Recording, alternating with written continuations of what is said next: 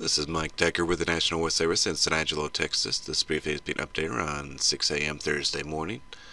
We could see a few showers this morning from Sonora to Junction and then to Mason and San Saba as an upper level low near Del Rio moves into South Texas.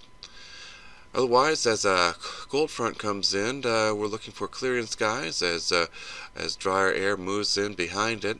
Most areas will see mostly sunny skies by midday.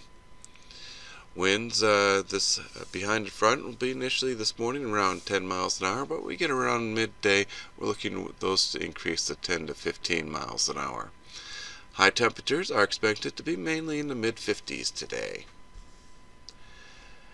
As that dry air with surface high pressure builds in overnight, we're looking for temperatures that drop below the freezing mark.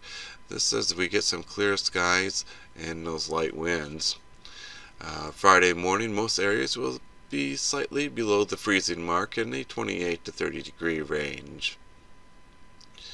After a cold start, however, Friday, we're looking for temperatures to rise into the lower 60s in the afternoon under sunny skies.